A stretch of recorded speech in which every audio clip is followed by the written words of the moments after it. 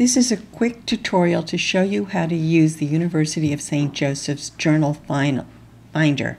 This tool might be helpful if you're using EBSCO database and you find an article you're looking for, but the database does not have it in full text.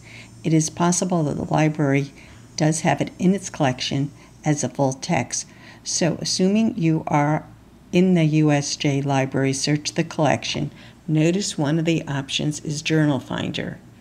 When you click on that option, this page will open up, and this is where you can type in the name of the journal, or you can browse by journals using this alphabetical listing. So keep that in mind if you're not finding the full text in the EBSCO database.